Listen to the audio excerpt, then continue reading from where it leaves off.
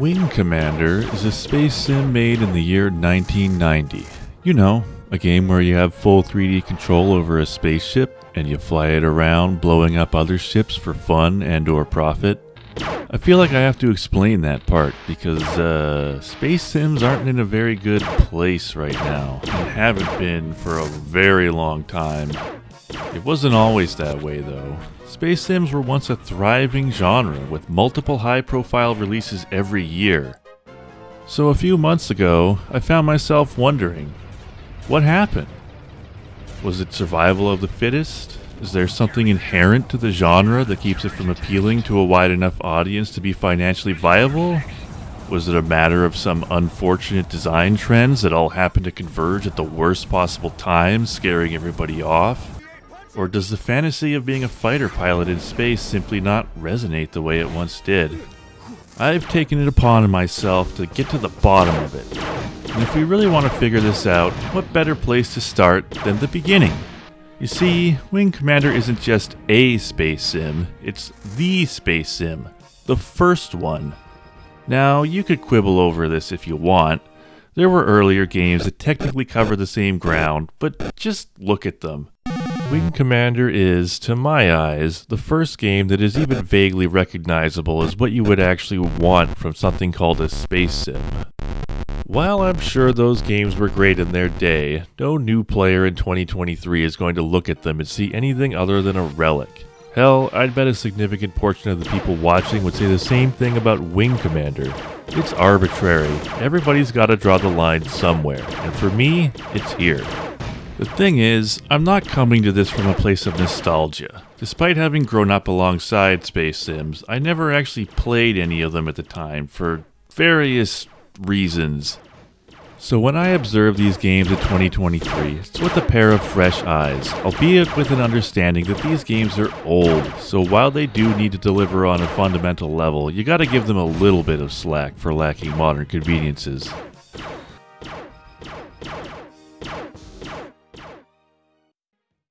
So the story as I've heard it goes, programmer-designer Chris Roberts was a guy who definitely isn't famous for anything in the present day.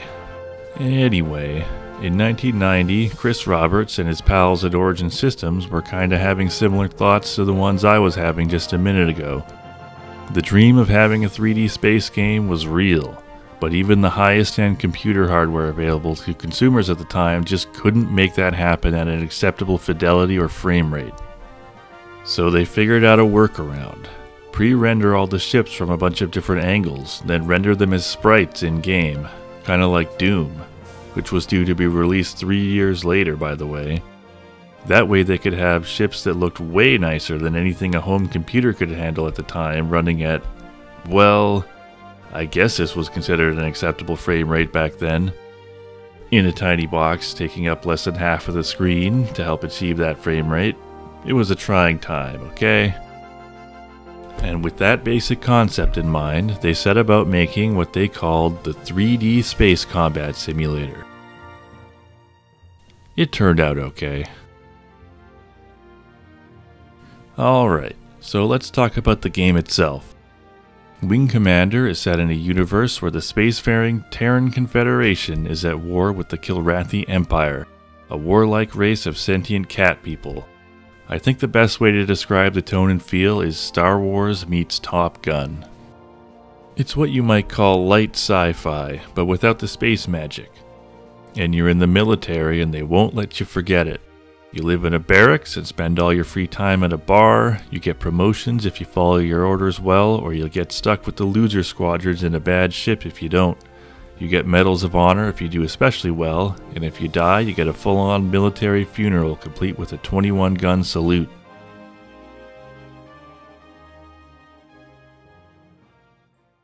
The first thing you see when you start a new game is an arcade game?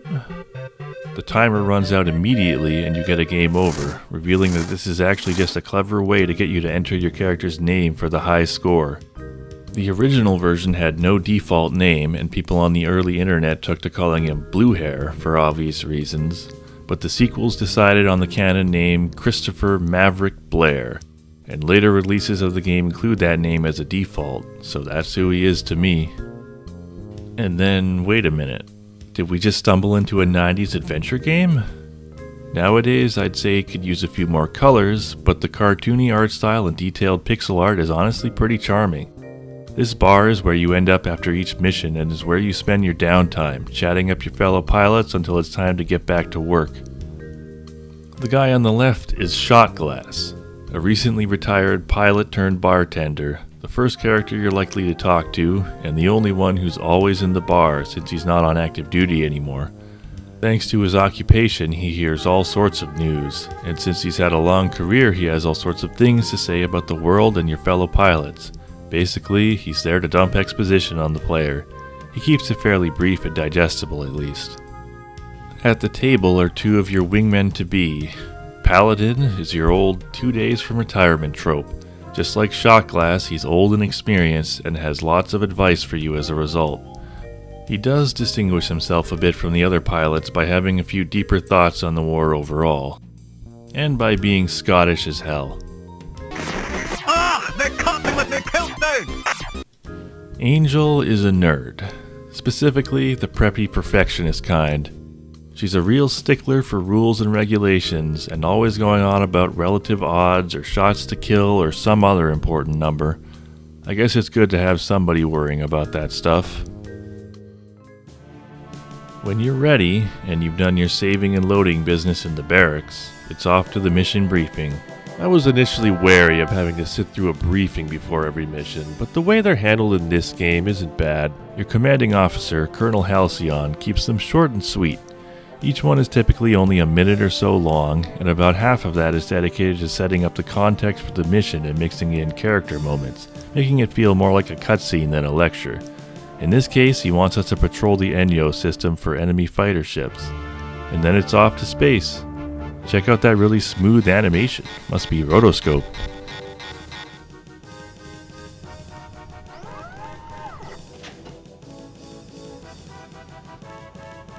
The first thing I noticed after getting into the cockpit was that the flight controls feel great. Fighter ships are really agile in this game. They turn fast, have very snappy acceleration and deceleration, and get a handy afterburner for quick bursts of speed at any time.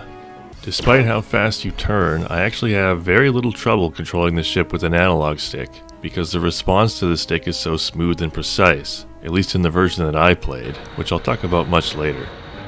There's no acceleration or other filtering to screw with your aim, no inertia to counter, no helpful auto-orientation features to stop you from turning wherever you want to, just a crisp one-to-one response to your input.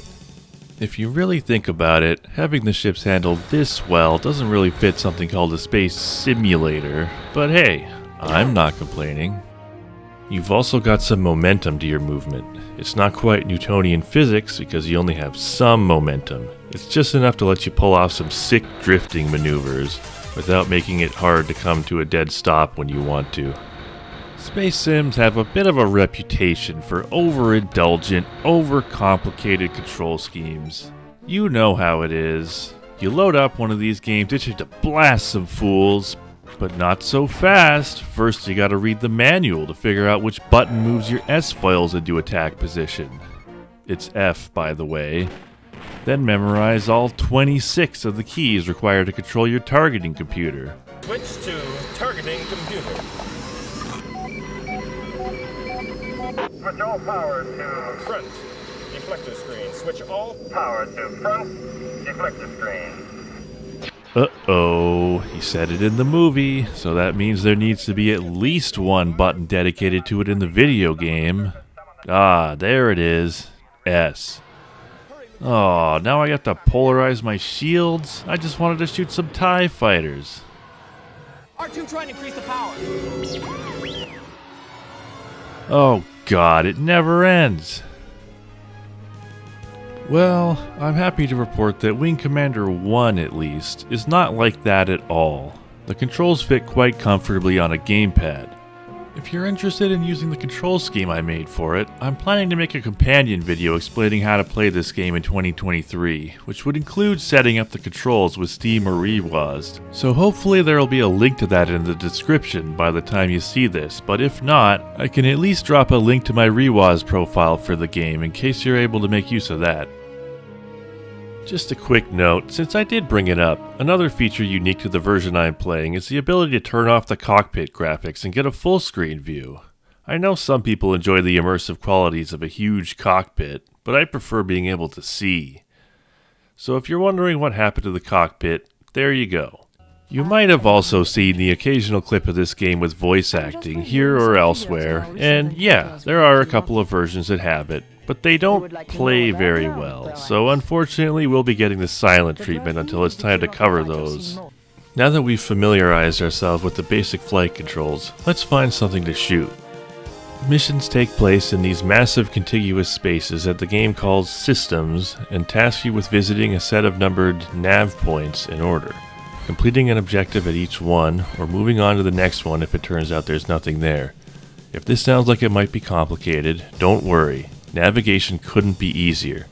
There's a button you can press at any time to put a marker on your HUD telling you where to go next.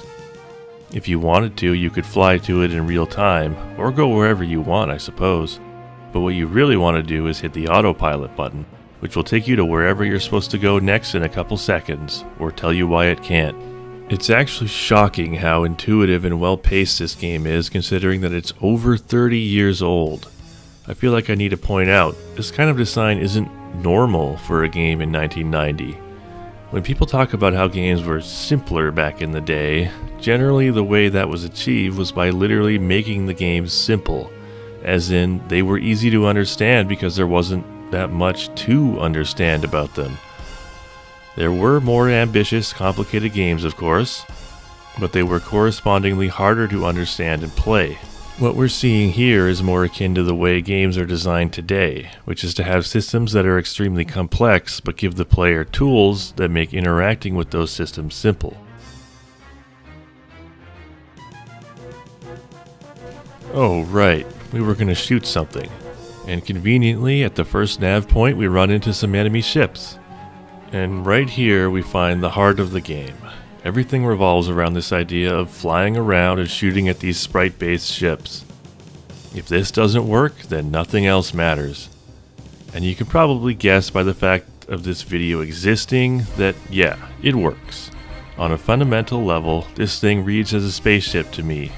I can tell where I am in relation to it, and shooting at it is fun. Combat in Wing Commander is mostly straightforward, but with a couple wrinkles that you might not be used to. Your primary means of offense are projectile weapons referred to as guns. Guns draw from a constantly recharging pool of weapon energy, so you can only fire them so much before having to wait to recharge, but never have to worry about running out of ammo for good. In addition, each ship comes with a very limited assortment of missiles. Defense is a bit more complicated. You've got 3 layers of protection. First, a constantly regenerating energy shield, then armor plating, and once both of those are gone, an internal HP value that once depleted results in your ship being destroyed. Damage to shields and armor is locational, so if you lose your rear shields and take some damage to your rear armor, everything on the front side will still be intact. Both player and enemy ships follow the same rules, or something very close at least. The ship you start the game in is called the Hornet. It's supposed to be a scout fighter, so it's lightly armed and armored, but fast as hell. The speed can be a bit of a mixed blessing, because when combined with the momentum-heavy physics, it's very easy to tap the afterburner intending to close the distance between yourself and an enemy fighter and end up fatally rear-ending them. The Hornet's primary weapon is a dual laser cannon, which shoots blaster-like bolts of energy. As you might expect from a starter weapon, it's the easiest to use, with the highest projectile speed and pretty good energy efficiency, allowing you to blast away without worrying too much about running out at a bad time. It works well enough against the weak ships you'll mostly be fighting in the early game, but its low damage output can't keep up with the shields and armor of anything tougher. For those tougher things, you do have missiles.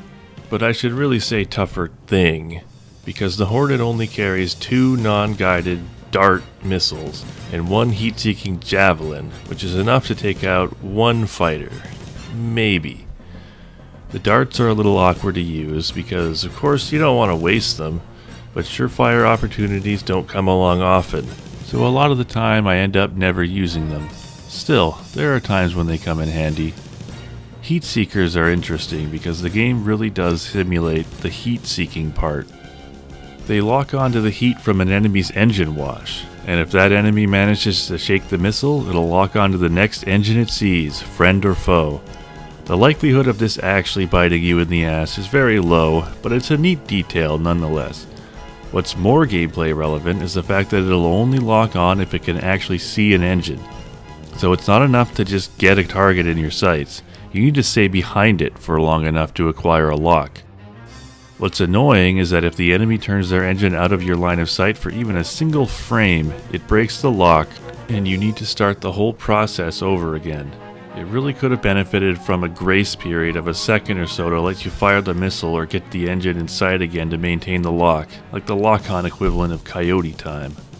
Although the Hornet is objectively the worst ship in the game in terms of its stats, I don't hate it. This is mainly down to the fact that it's the starter ship, and the developers know it. They don't expect you to take on the world in this thing, so it ends up being enough for most of the challenges it does face. Like these Dralthi at the first nav point. It may be the iconic boxart fighter, but the Dralthi is the chump enemy type of this game. It's lightly armed with the same laser cannons as the Hornet, has poor defense, and is not particularly maneuverable. It goes down with very little trouble, provided you can hit it. Which is more of a problem than you might think. The key to understanding how combat works in Wing Commander is that hitting an enemy fighter is very difficult. You're trying to make these slow-moving projectiles collide with these enemies that can move very fast in any direction they want, whenever they want. And to top it off, you can only shoot so many of them before your energy meter runs out and you have to wait for it to recharge. You can shoot the Hornet's lasers a pretty decent amount before they run out, but each shot is very weak, and the later guns that actually do an appreciable amount of damage rate it obnoxiously fast. The recharge speed is pretty fast by default, but whenever your shields are regenerating, so pretty often, your weapon energy slows to a crawl. All of this means that you really need to make every shot count. On the other hand, these factors also apply to the enemies trying to shoot at you.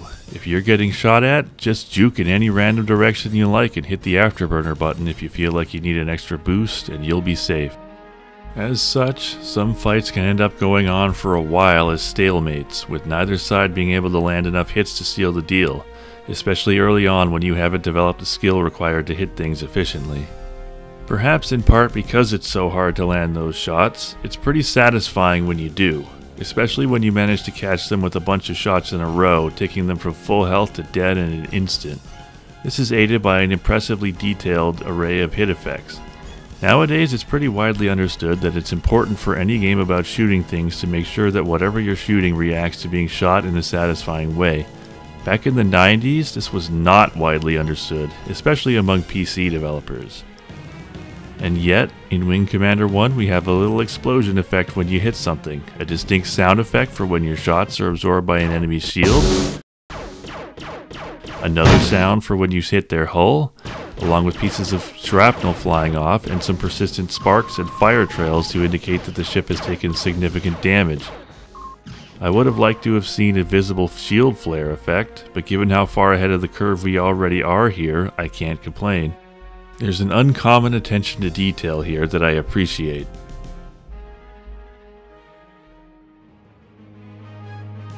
Now that we've dealt with those enemy fighters, it's off to the next nav point. On the way there, we get kicked out of autopilot because there's a hazard near. Looks like we're going to have to fly through an asteroid field to get there. This is an aspect of the game that has aged less gracefully than some of the others. Asteroids will come flying at you, and you need to dodge them until you're clear of the field. They could really mess you up if they hit you, and they hurt even more the faster you were going when you hit them, so it's generally a good idea to slow down to about 250 kps, which also helps you see them coming so you can swerve out of the way in time.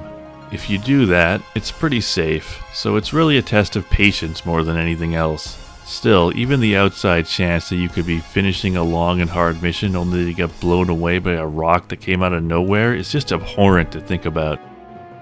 For the most part, once you've got the hang of them, asteroid fields aren't awful, they're just downtime. Where they become obnoxious is when they're placed so that you have to sit through them before getting to a really hard objective that you're going to have to retry many times. You just know they did that on purpose too, the cheeky fuck. After we've cleared the asteroid field, we can go back into autopilot and see another enemy fighter type.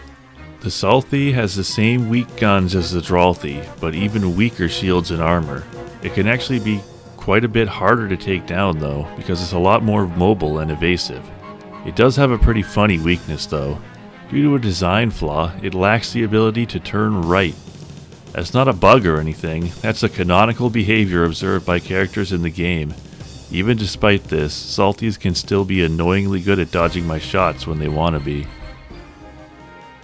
Once you've completed your objective at every nav point, it's time to come home to your carrier, the Tiger's Claw. If you're a new player, this part is the most likely to trip you up.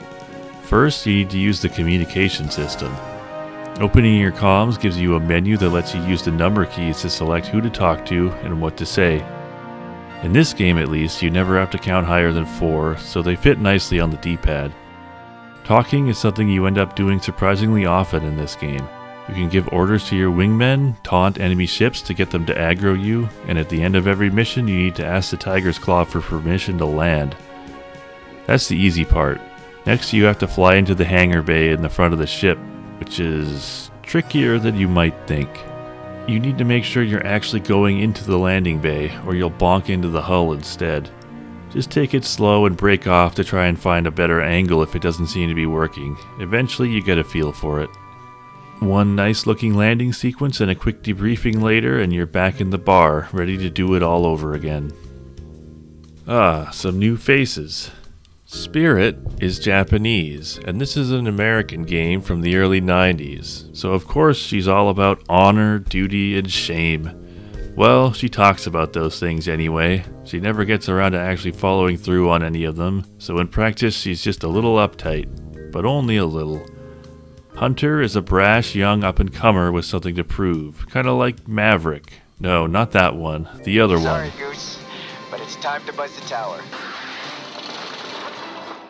Much like the other Maverick, he's a bit of a prankster, but we don't get to see any of that ourselves either.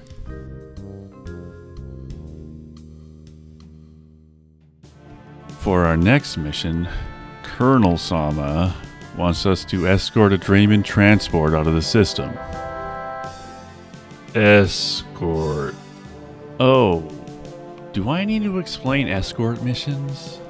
You see, it's a mission that tasks you with ensuring the safety of some kind of AI-controlled character. You could probably figure that part out. The reason why you might not be familiar with them, or more specifically their reputation, is that in the past they were so universally despised by players that developers eventually got the message and pretty much purged them from video games. The reason they were so hated comes down to the fact that they could be failed for reasons outside of the player's control. The combination of the enemy and the escort target's AI can lead to all sorts of frustrating scenarios. Oops, Natalia ran in front of me while I was shooting somebody. Time to start the whole mission over. Did I mention that space sims are chock full of these? Escort is like the bread and butter mission type for these games. Okay, so this isn't looking good, but I am somewhat sympathetic to their use. Something you might notice when you play a lot of video games is that very few of them have any meaningful variation in mission objectives. It's actually surprisingly hard to come up with something other than go to a place and kill everything there. This is because many objectives that you might think are different end up boiling down to go to a place, remove the obstacles preventing you from doing a thing, kill all the guys, then do the thing. Now, they'll tell you otherwise. Cutscenes and voices in your earpiece will come up with all sorts of different reasons for why you're going to a place and killing all the guys there, but make no mistake, that is what you're actually doing in almost every case. The cutscene or animation that plays afterwards is set dressing, there to distract you from that fact. As bad as that sounds, it's actually fine. As long as the game does a good job of making it feel like you're doing different things, it's not so important that you're not actually doing them. One of the most important tools for keeping up this illusion in most games is level design. The variation in experience resulting from the traversal of different terrain can be enough to distract you all by itself. So what does this way too long tangent have to do with Wing Commander? Well, space sims don't get the benefit of this kind of level design because, well, you're in space. Empty space. There is no, or very little terrain to shape the experience, so traditionally less used components such as mission design have to pick up the slack. Simply put, space sims need to mix up their rules-based mission design and objectives to a far greater degree than other genres, or they risk becoming hopelessly repetitive. Which brings us back to the dreaded escort mission, which for better and for worse is unmistakably different from the status quo. So how do they work out here? It's kind of a crapshoot, to be honest. To their credit, they did manage to remove some of the randomness from the equation. All escort targets start from a fixed position and move in a straight line to their destination, so the only variables are you and the enemy fighters trying to destroy it. Unfortunately, that's still a significant amount of randomness. If all of them decide to ignore you and go straight for the target at the same time, there's not much you can do. Well, you can taunt them to try to draw their aggro, but that itself is subject to RNG, and the chance of success does not seem particularly high in my experience. Even when they are paying attention to you, due to the way the combat works, time to kill can vary massively based not only on your skill, but on what your opponent decides to do. Sometimes they'll make a mistake that lets you kill them in an instant. Other times they'll activate Goblin mode and matrix dodge all your shots. And every second you're busy with them is an opportunity for their friends to light up the target. Enemies that want to engage a transport or capital ship will park themselves next to it and start unloading their guns on it.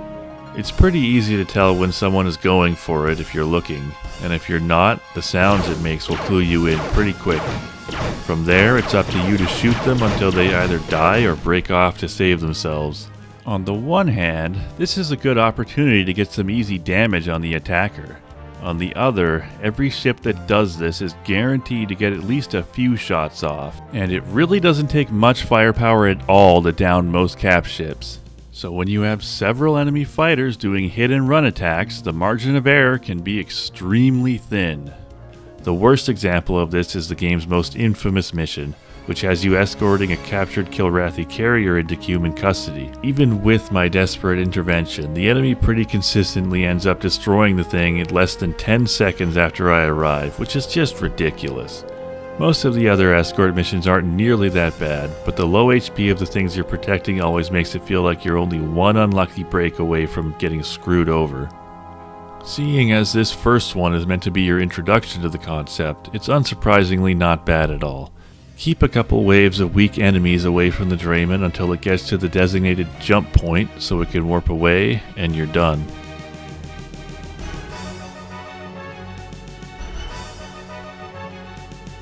Back on the Tiger's Claw, before we can hit the bar, the Colonel wants to see us in his office.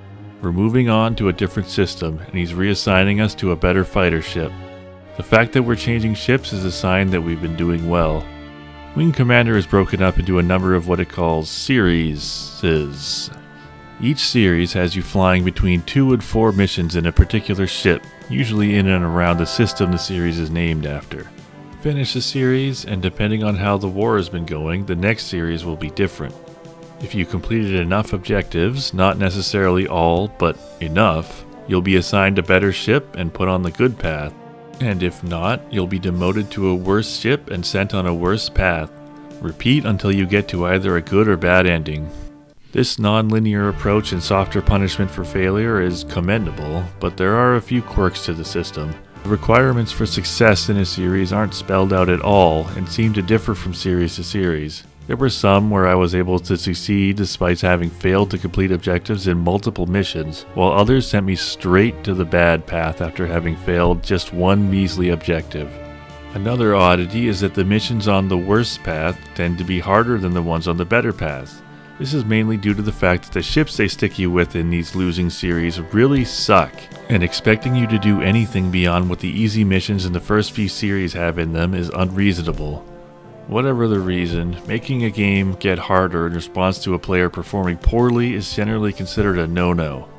I've heard people say that it makes sense for the losing path to be harder because you're in a worse, more desperate situation. But I would argue that having the outcome of an entire war hinge on the moment-to-moment performance of a single fighter pilot is absurd. And maybe I'm just not cut out for leadership, but if someone under my command was underperforming, I would respond by assigning them to less important, less demanding missions until they got better. On the other hand, if all you want to do is play the game and get the good ending, it's actually quite easy. As you can see, you get many chances to get back on the good path, and in fact the only time you're ever truly locked into one path is at the end when the paths converge into the final two good and bad ending series. As long as you can win a couple missions, you can get yourself back on track. According to GameFAQs, you can literally just immediately eject on every mission they send you on, and for some reason they'll keep giving you more ships to throw away. Keep doing this, and as long as you pause your spree to do 4 specific missions, you can get the good ending. Talk about a lenient system. Origin would go on to regret making all of those different paths, because most players would reload when they failed an objective, and therefore never see most of the losing series, making them kind of a waste.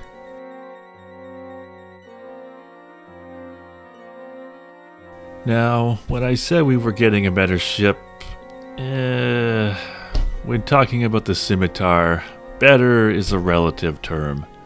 Even the developers seem to agree with me that this thing sucks. I'm not sure they fully understand why though. The official line is that it's slow and clumsy, but it's not really. It is true that it turns slower and has a lower speed than the other fighters, but not by enough to really matter. To have your wingmen tell it, the enemy will be flying circles around you, but in reality it has no trouble keeping up with them if you use the afterburners. So what's the problem then? It's this piece of trash right here. The Mass Driver is technically the highest DPS gun in the game, or would be if you could fire it for more than 2 seconds without running out of energy. The real cherry on top is that the Scimitar's shields take almost twice as long to regenerate as those of the other ships. Not only does this make them bad at shielding you, but if you remember, it also affects the energy going to your guns. You end up being so starved for energy in this thing, just barely able to sputter out a couple shots every few seconds once a battle gets going, which just feels atrocious. The Mass Driver's projectiles are also the slowest moving in the game, which is deceptively important. Given how hard it is to hit anything in general, having your projectiles move 30% slower makes it that much more of a problem. For missiles, the Scimitar gets the Hornet's loadout plus 2 more Heat Seekers, for a total of 2 darts and 3 javelins, which is enough to definitely take out 1 fighter. Great. Then there's the matter of the armor plating that's supposed to make up for the Scimitar's lack of speed. Let's just say it's a good thing that the mobility issue isn't all it's cracked up to be, because armor doesn't count for jack in this game. Knight here has no idea what he's talking about. Having double the armor of the Hornet means it'll protect you from 1 or 2 additional shots at most. Shields are what actually matters, and the Scimitar does not have enough of those to make me feel safe. In a raw technical sense, the Scimitar is a better ship than the Hornet, but that's not the whole story. After the first series, the game takes the kid gloves off and starts introducing some actually dangerous enemy types, and the Scimitar is not the ship you want to be in when fighting these guys. And would you look at that, some more new faces in the bar. Iceman was the Tiger's Claw's star ace before we came along. In addition to being highly skilled, his demeanor is always calm and professional. He hates the Kilrathi even more than your average pilot, and seems to enjoy his work a little too much. At least the other pilots seem to think so. Knight is... well, his thing is supposed to be that he's unremarkable, an ordinary pilot, kind of a straight man character.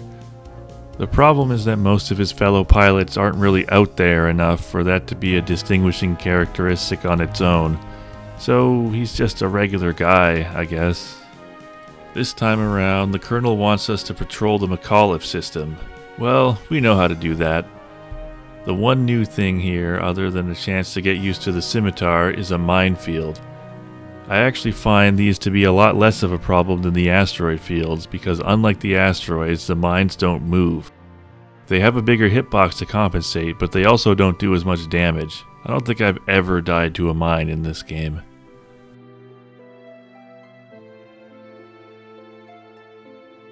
Back in the bar, we have the last two characters.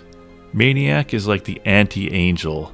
He just hates the rules, doesn't like anyone telling him what to do, and he's also quote-unquote unstable, which just means he's a little crazy in a non-specific way. Stop me if you heard this one before. Boss Man is an old and experienced pilot with lots of wisdom to share. According to the manual, he used to be a reckless go-getter like Hunter before the loss of some of his comrades scared him straight, but we never even see a hint of this side of him in the actual game, so there's not that much to separate him from Paladin or Shot Glass. Now that I've introduced all of them, this seems like a good time to talk about one of the game's most touted features, Wingmen. I've glossed over it until now, but every time you go out on a mission, you're joined by a single wingman who is under your command. Each series pairs you with a specific wingman. In Enyo, I was flying with Spirit, and here in McAuliffe, I'm with Paladin. They put a lot of effort into expressing each wingman's character via their AI behavior. Older pilots like Paladin might be inaccurate and slow on the draw, while particularly skilled ones like Iceman will fire quickly and accurately, and Maniac will blast everything with reckless abandon and no regard for whether you might be in the way.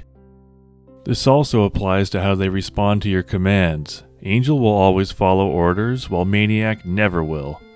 And a show-off like Hunter might refuse an order to retreat unless his ship is literally on fire. Meanwhile, a more level-headed guy like Knight might just decide to do it on his own. Some of that may be apocryphal, but the fact that it's hard to tell is a point in Wing Commander's favor. To be honest, I didn't really feel the need to micromanage them with specific orders. The heat of battle is no time to be fumbling with a menu-based radio, and I figure as long as they're keeping at least one enemy fighter off my back, they're doing their job. And if they manage to get a kill or two, even better, provided you're not trying to hog all the kills so you can get medals and optimize your KDR to stay on top of the leaderboard. The command I did find myself using was the one that tells them to actually go out and attack the enemy rather than uselessly flying behind you, which they absolutely will keep doing until you tell them not to. Come on, buddy, just do it.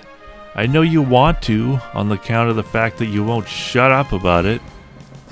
I don't know why they felt the need to make the wingmen so lacking in initiative. I guess they wanted to make you feel like a big man bossing these guys around, and that wouldn't really happen if you didn't at least have to give some kind of order sometimes.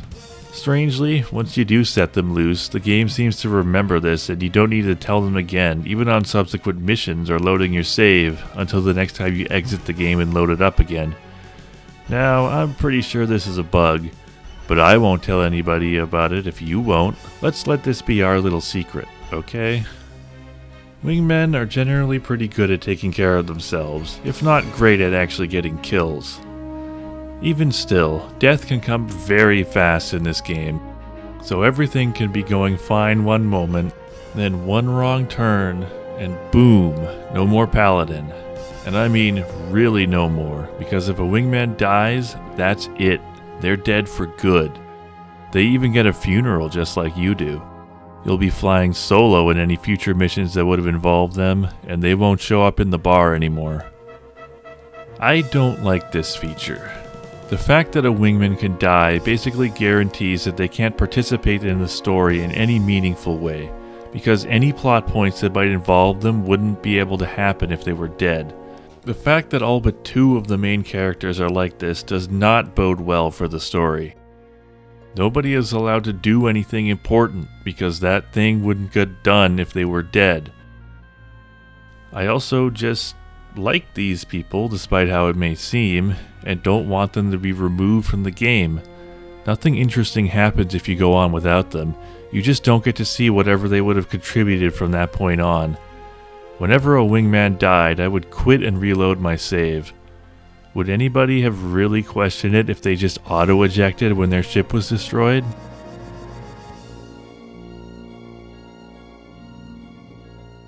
Anyway, let's take Paladin out to destroy an enemy capital ship. Better hope nothing happens to him. Bossman's advice here is actually pretty solid. You're going to want to clear out all the enemy fighters before focusing on a cap ship, because it really helps to have the breathing room to sit there and shoot them without having to worry about getting blown away from behind. and it looks like the fighters protecting this one are a new type. It's almost disappointing that the Krant has the same piddly laser cannons as the previous two fighter types. You'd think they would have moved past that by now. What it does have is way more armor and shields. This thing is beefy. It can take quite a few hits before going down, but its lack of armament prevents it from posing too much of a threat. Now that the escort has been disposed of, it's time to take on the capital ship itself, and... where do I begin? Remember when I said the 2D sprite-based ships fundamentally worked? That was a bit of a lie of omission. What I should have said was that the sprites are great at depicting fighters, ships that are roughly comparable in size to your own. For bigger ships, however, it's a complete disaster. The first problem is that the illusion doesn't work. They just look tiny. I'm supposed to believe that this is a huge carrier that could house multiple wings of fighters? It looks like it can barely fit the bar. The more serious issue arises when you get close. The limited number of rotations and coarse scaling can make it difficult or impossible to tell where they are in relation to you, or which direction they're facing. Was my praise of the hit effects misguided, or is the sprite just lying to me about where the ship actually is? There's a huge capital ship in front of me right now. Can't you see it? If I shoot right now, will I hit this ship I'm trying to protect, or the attacker who's about to blow it up? Every interaction with these larger ships is awkward and janky, so maybe that's why they made the hostile ones kind of a joke. Capital ships can have one of two kinds of attack. A single shot, slow firing laser turret that can fire in any or at least most directions, or a flak gun, which is basically an AoE attack that slowly damages anything in a radius around it. But both of these are so weak that they can barely keep up with your shield regeneration. Characters in the game talk about saving your missiles for the cap ships because your guns aren't powerful enough, but that's actually not true at all. You could literally just sit behind them, provided you could figure out where that even is, and unload into them with your guns until they're space dust without any real danger to yourself. This also means that they're all essentially the same fight, with the only meaningful difference between the various classes being the number of hits it takes to destroy them. You know what? I'm putting my foot down right here. The very idea of a small fighter taking down a supposedly massive capital ship is inherently ridiculous, and having you do it in these games is a mistake. You're just never going to get me to believe that shooting your dinky little lasers at this massive thing is ever going to do any significant damage to it. It's like unloading your SMG into the side of a tank. The entire exercise just looks stupid and is never fun to do. I'm not saying the capital ships shouldn't be depicted at all, or that you shouldn't be able to interact with them by taking on the smaller individual components like turrets. Just leave actually destroying the whole thing to something other than a tiny little fighter ship. I'd love to have a game prove me wrong with a fun and well thought out take on fighting capital ships, but I've yet to see one. Every game I've seen try it so far has gotten some aspect of it horrendously wrong and ended up frustrating or boring. I think the designers of these games are afraid the player will get bored if they aren't the ones to personally do absolutely everything. But I, for one, would much rather do something to support an AI-controlled ship that actually looks like it should be able to take one of these things on, if that's what it came to. Anything other than parking next to it and scratching the paint until it inexplicably explodes. Some capital ships, like the one on this mission, are here to fight. But on other missions you might come across one that's on its way to a jump point. So the onus is on you to take out all the fighters as fast as you can, then destroy the cap ship before it can escape. Despite how awkward actually fighting them is, I don't actually find destroying capital ships as an objective type to be all that bad. It's basically either some time pressure or an AoE hazard to deal with while taking on the escorting fighters. The amount of time you have before they get away always seems reasonable, like it genuinely is your fault if you can't do it in time, and if all else fails, you can always throw caution to the wind and go for a Hail Mary attack if you think you've been taking too long. And believe it or not, that's the last unique gameplay scenario Wing Commander has for us. Technically, there's also a recon objective where you just have to target a specific capital ship and then you can leave, but since capital ships are a joke, you might as well just blow it up while you're there.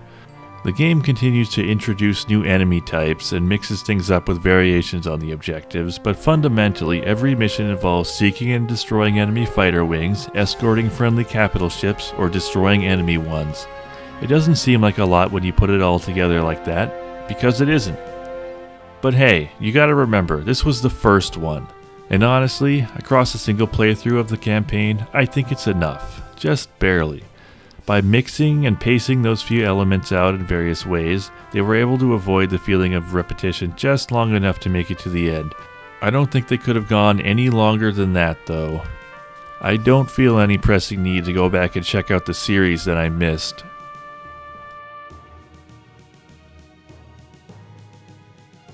For the final mission at McAuliffe, we need to separately escort 2 Drayman tankers, each to a different jump point. But watch out, there's an enemy ace gunning for them. This seems as good a time as any to talk about the enemy AI.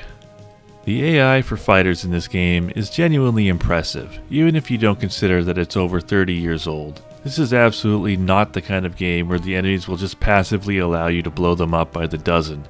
Every fighter is dangerous, and taking them down requires effort and focus. I talked about how hard it was to hit the enemy before, and a big part of it is that the AI flies a mean dogfight. Enemy fighters do a good job of staying out of your crosshairs and getting behind you when they want to, but still have intentionally designed weaknesses to exploit. Don't get the wrong idea here. There's still no match for you one-on-one, or at least they're no match for me. But they're very dangerous in groups, and they make you work for that victory, which is what you want from this kind of game. They'll even run away if you critically damage their ship or they accomplish their objective. Your job is to complete whatever your objective is, not to chase down every stray fighter, so you can just let them go without consequence. But if you really want to rack up kills for the leaderboard and don't mind wasting a ton of afterburner fuel, you can take them out before they get away. You can tell that the occasional mistakes are intentional because aces don't make them and will give you no quarter. There's one for every class of enemy fighter, and they typically serve as a boss fight of sorts at the end of a series. They're noticeably harder to hit and more aggressive than the regular versions of their ships. They also cheat a little, with way more shields and armor than their ship class would normally have, like literally more than some capital ships sometimes. But hey, boss fights are boss fights. In a way, aces are the only real opportunity for characterizing the enemy, as they're the only named enemy characters in the game. Your wingmen will talk them up, telling you all about how ruthless and skilled they are, and the aces themselves regale you with unique taunts as you fight them. I'm not sure why this elite veteran with almost 100 confirmed kills is still flying a piece of crap like the Salty, but everybody has their preferences. I think it's a shame they don't come back in future missions if they escape their first encounter with you. It would have been cool to have a nemesis to contend with. After we get back, we're treated to one of 2 cutscenes. Kilrathi Marines invade a scientific colony on the planet McAuliffe 6, and if you did poorly, the unarmed scientists are all killed. Or if you did well, the scientists somehow manage to overpower and capture their attackers. Good for them, I guess. I did well, so with those scientists saved, we're off to the Gimli system, and I can finally ditch the Scimitar for the Raptor, the first ship that isn't horribly deficient in some way. You can put the previous 2 ships and the last 2 on either side of a dividing line. On the one side, you've got severely underpowered ships that make the game a chore to play if you have to take on anything other than the weakest enemies in them, and on the other side, you've got the good ships that are actually capable of getting things done. The most notable change is that it has 2 sets of guns. In addition to the mass driver, you also get a pair of neutron guns, which are sort of halfway between the mass driver and the laser. The important thing is that you can activate full guns and shoot both at the same time. You'll run out of energy even faster than you did with the mass driver alone, but the amount of damage you can dish out all at once makes it worth it. Now, instead of having to constantly follow behind an enemy nipping at their heels, you can wait for the right moment and absolutely shred them with a full burst. It's super satisfying to pull off, and it makes taking down enemy fighters so much easier than it is in the Scimitar or Hornet. For missiles, in addition to 2 of the usual heat-seeking javelins, we also get a couple of image recognition spiculums. These work like your typical video game missiles. Aim at the target until you get tone, then fire and forget. Very nice. Their simplicity and reliability make them my first stop for any missile-related needs. If that's not enough, you also get one Pilum FF, for friend or foe. This one you can fire without a lock on, and it'll go off to ruin someone's day on its own. This does mean that you can't choose who the missile will target though, and one missile hit will only really do enough damage to take out an enemy's shields, so if it decides to go after some bozo you weren't even fighting yet and you don't get to him before his shields recharge, it could end up being a waste. And finally, you get a mine. Well, they can't all be winners. It's worth noting that this is the heftiest missile loadout you'll get access to in the game, and even then, it's really not that many. It's just enough to even the odds in one high-pressure situation. I don't think it would have hurt to let you carry a few more, or to have some kind of restocking mechanic, because you have so little of them that they barely factor into the game as is. The other big differentiator is the shields. The Scimitar technically had stronger shields than the Hornet, but it's not until the Raptor that it finally feels like enough. Shields regenerate constantly and very quickly in this game, so they make a big difference in soaking up the damage you'll take, but only the Raptor and the final ship have enough that you can reliably take a hit or two without immediately losing them and suffering permanent damage. I really dislike how fragile you are in the first two ships. Typically, a well-designed game will treat small mistakes as something that only leads to failure in aggregate over time, while leaving instant punishment to only the biggest screw-ups. When you're flying those less protected ships, sometimes even the tiniest mistake can take you from pristine to dead in an instant. When that happens at the end of a long and hard mission that you've flown perfectly up to that point, it can be infuriating, and doesn't leave you with any kind of lesson other than be more perfect next time, I guess? The one or two extra mistakes that actually having an appreciable amount of shields affords you in every encounter are a real game changer, and they make flying the two good ships so much more fun than the two bad ones. It even opens up new strategies. There's locational damage, and your front shields operate independently from the ones protecting your back. When there are a lot of enemies, it can be tough to find an opening, but you could intentionally tank a couple hits on your back shields in order to make one, then turn around and keep it safe while it recharges. Only the two good ships have enough shields for this to be even worth considering though. Our first opportunity to take the Raptor out for a spin is a mission to defend an Exeter-class destroyer.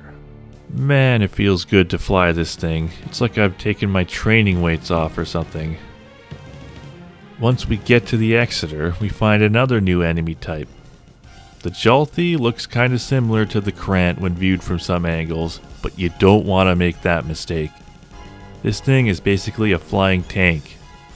It's very slow and easily outmaneuvered, but if you do get in front of it, it has 6 guns that it fires at the same time, which is a nice way to introduce you to the wonders of constructive interference. Jesus Christ, my ears! I've lowered the volume somewhat to protect yours, but trust me, you're going to want a volume knob handy if you play this game yourself. Aside from that, 4 laser cannons and 2 neutron guns are enough to seriously damage the good ships, or just straight up one-shot a Scimitar or Hornet. It also has the most shields and armor of any basic fighter type in the game, but it's so easy to hit that it doesn't last as long as you'd think. They're no match for the Raptor, just make sure you stay away from their front side.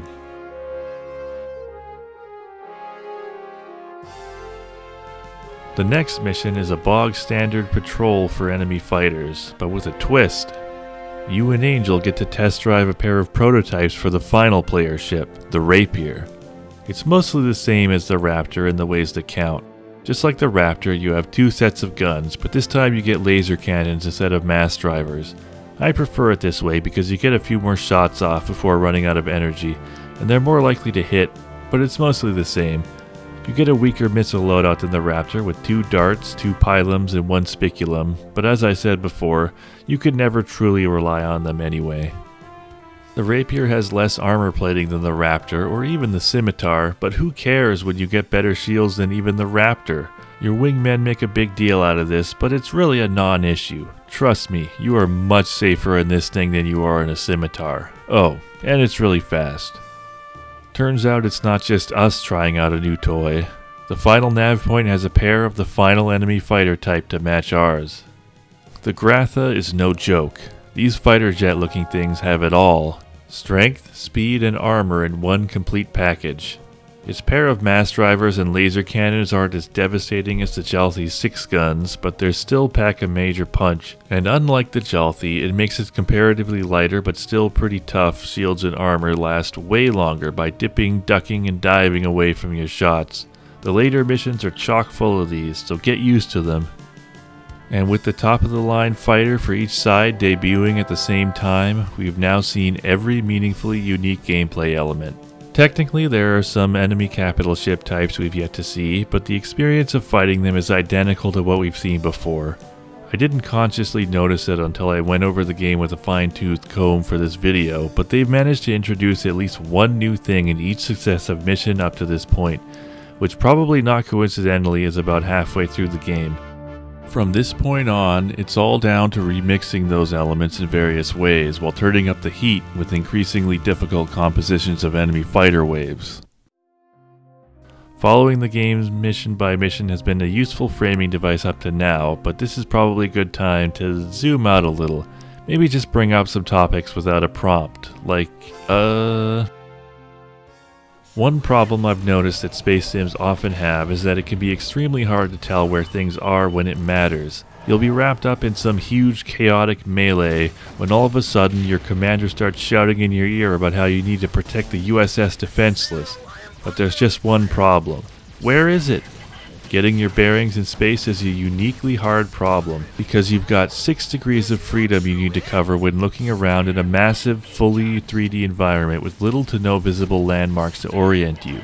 You can't even tell up from down since it's all relative in space, and all the other ships are constantly moving around across distances fast enough that they become impossible to see, not because of draw distance, but because they are literally far enough away from you that they would be imperceptible to the human eye.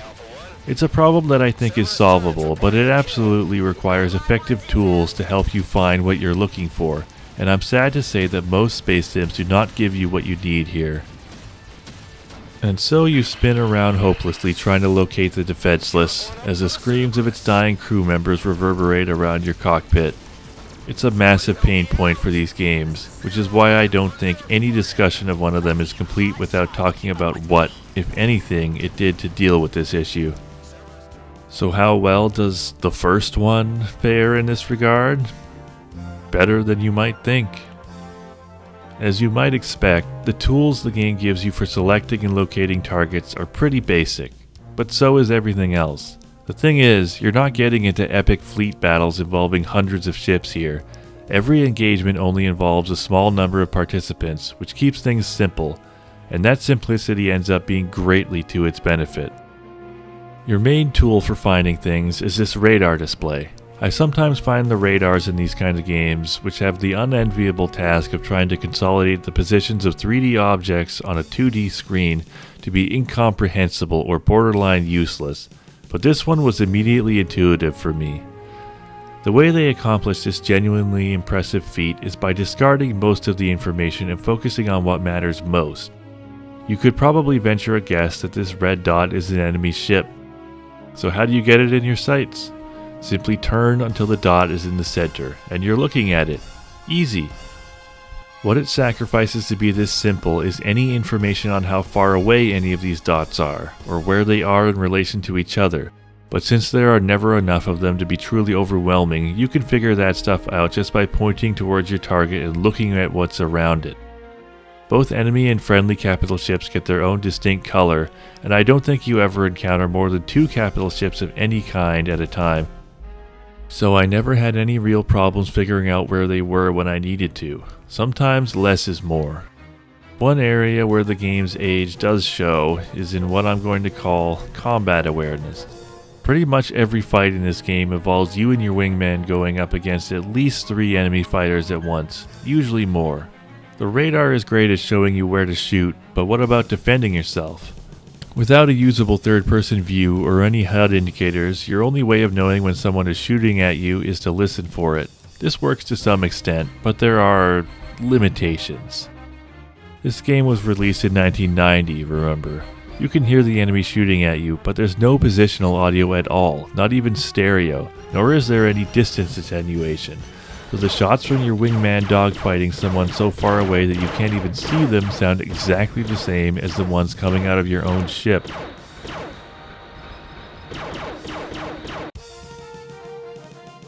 Additionally, only so many sound effects can play at the same time, so anytime a lot of shots are going off at once, you just kinda have to assume that some of them are coming from behind you in case they really are.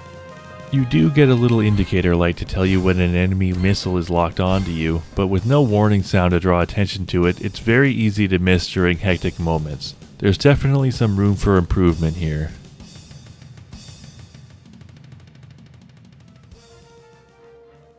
The game has a couple simulation-y elements that initially gave me pause, but turned out to be not so bad once I got to know them. The first is the fuel meter. Who wants to worry about their mileage in space? In practice though, although it does very slowly go down from basic flight, the only thing that really moves the needle is using your afterburners, and as long as you're not just boosting everywhere for no reason and personally chasing down every single fighter that tries to run away, you're unlikely to run out of fuel before the end of even the longest missions. You aren't stranded if you do run out either. According to the manual, your top speed is supposed to be severely reduced, but in my experience that's not true. The only thing that running out of fuel does is prevent you from using the afterburner, which is not a great situation to be in, but I would hardly count myself out over it. The other big one is the damage system, which I have mixed feelings on. The way it works is, any attack that makes it through your shields and armor will damage the various components of your ship in addition to its overall HP. What breaks is partially based on where you were hit and partially determined by random chance. There are all sorts of different things that can be affected. Damage to your engines reduces your max speed, your fuel tank could take a hit and spill out some of its contents, you could lose your shield generator with obvious consequences, or get a screen full of static when you try to use your comms, and so on. It's kind of fun just to see all the different things that could break. There really are a lot of them. Where the problem comes in is that not all of them are equal. Losing access to your missile tracking system is one thing. Trying to go without your guns or your shield generator is something else entirely. Depending on something that is at least partially based on RNG, taking damage could be a minor inconvenience, an interesting challenge that might be fun to work around, or crippling to the point where you might as well end the mission right there. There is an automatic repair system, but you don't get any information on how it works other than the occasional message that so-and-so has been fixed. The only things I know for sure are that it won't fix anything that has been completely destroyed, and that it takes a very long time to fix the things that it actually can work on. Oh, and the repair system itself is one of the things that could break, of course. Damage is also supposed to apply to your enemies, although it's pretty hard to tell, to be honest. Are they running away because they literally can't shoot me anymore? I guess that would make sense. When it works, which is admittedly a lot of the time, the system can add a little bit of spice to the experience, keeping you on your toes and forcing you to improvise in the face of what otherwise might be a rote situation. Even being completely crippled can occasionally lead to fun player stories.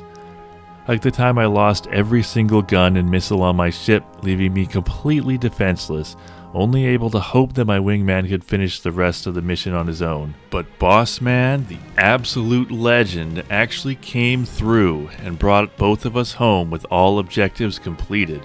Stories like that are undoubtedly the reason why they made the system, and it really does add to the experience, but I think it could do with a bit of tweaking. Something as simple as making it impossible to permanently destroy your guns and shield generator, or at least making it less likely to happen would go a long way.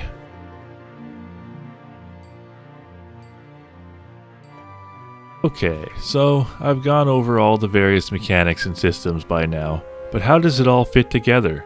I think a good question to ask when trying to determine that about a game is, how do you win at it? What are the considerations you need to make when the going gets tough? What actually matters? Well, something to keep in mind is that it's not hard at all to fight off 1 or even 2 enemy fighters, as long as you have a wingman. It's when you get outnumbered that the difficulty comes in. Because it's so damn hard to hit things that don't want to be hit, actually doing so means steadily aligning yourself with the target, or in other words, flying in a straight line. If there's anyone behind you, that's their opportunity to take you out. And because half of the ships are so fragile, you really don't have the choice of tanking a little damage in exchange for a kill. You need to break off in this situation if you want to survive. This means that every additional enemy you add is an exponential increase to the difficulty of the encounter.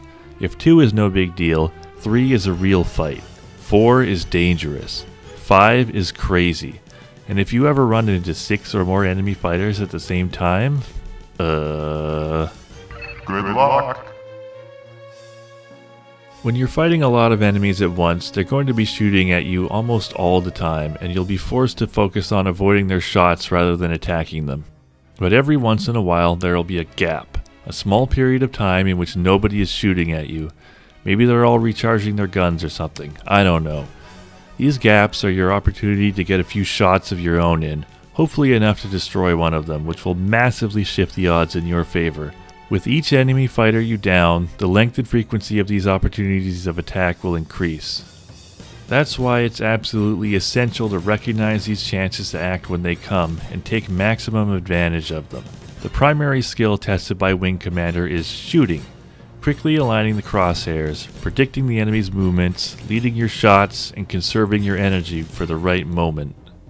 Defensive play, on the other hand, is pretty bare bones. Even against overwhelming odds, it's not very difficult to avoid damage if you just keep tapping on the afterburner in random directions, but you can't stall forever, and when it comes time to seal the deal, it's just so goddamn hard to hit anything that there's little to no room for defending yourself while you do it.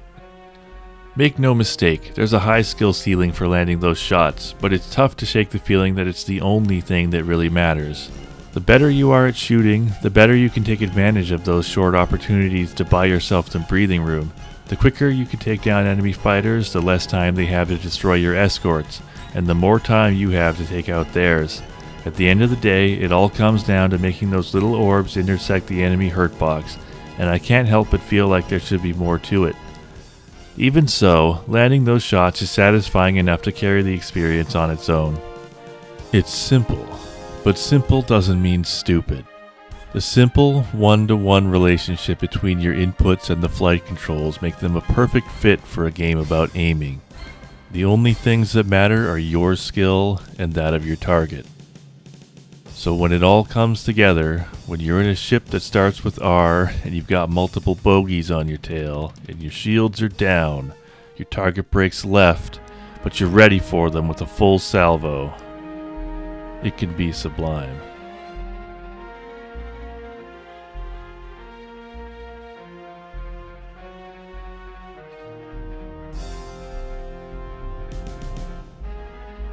While it does use the traditional method of having a looping background theme per area when you're off duty, once you get into space, Wing Commander's virtual orchestra mostly plays more like a programmatic film score, dynamically adjusting itself based on context to fit whatever action is happening on screen at the moment.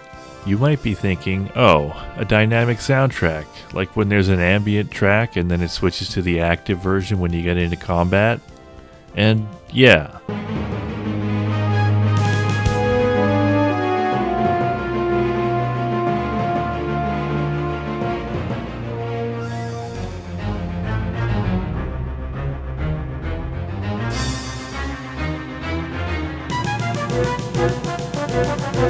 But it's so much more granular than that. They've got a unique track for when you're being tailed.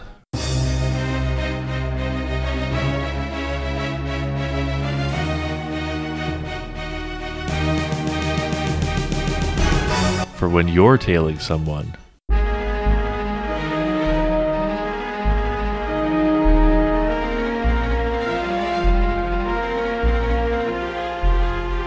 When you've got a missile locked onto you.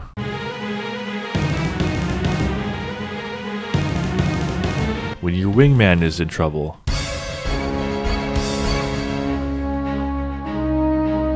When your wingman is dead.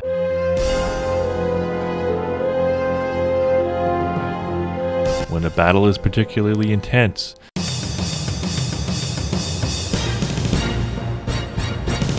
And before we had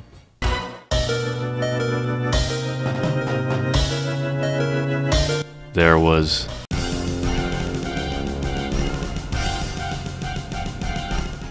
outside of battle, we have different main themes depending on what kind of mission we're doing, with transitions that vary based on how well the mission has been going. I got used to listening for the successful variations of the returning theme when arriving back at the Claw to reassure myself that I had done well.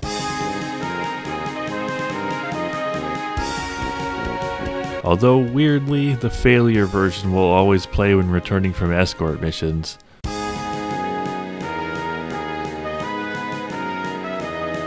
I'm not sure if it was intentional or not, but it always kept me on edge, which speaks to the effect of the music when it is playing something appropriate. Wing Commander's soundtrack isn't one that I'm going to be listening to outside of the game, but while playing, it fits the action like a glove. It's not always perfect.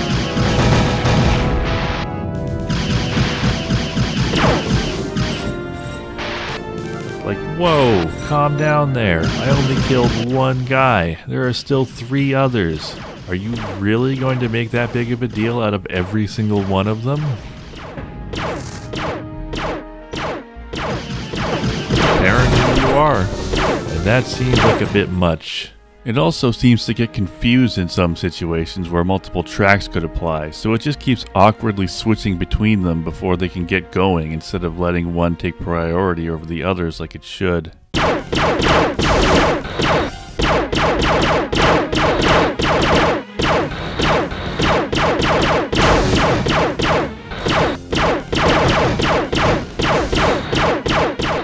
Outside of those minor issues, it really does feel precisely appropriate to what you're actually doing 90% of the time, like a film score.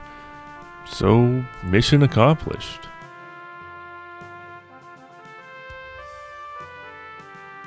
Now, I'd been summarizing the story up to the halfway point, so you probably want to know how it ends. After Gimli, some saboteurs blow up a Kilrathi military installation somewhere in the Brimstone system, or they don't. Wait, the Brimstone system? Where's that?